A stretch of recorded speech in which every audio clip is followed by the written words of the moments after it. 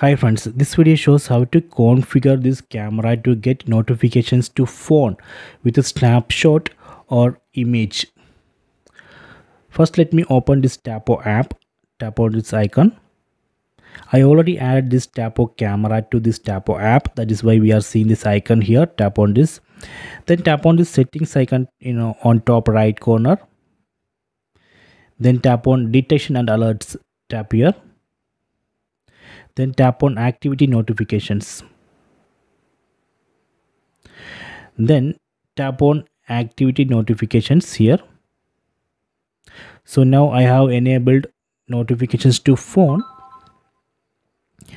Then you will get one more option here, but right now it's not loaded.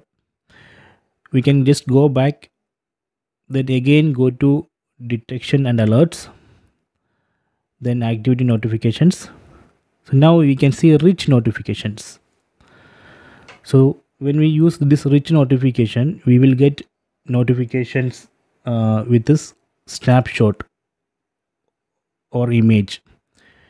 We can enable that here. Just tap here and enable, but this option is not free.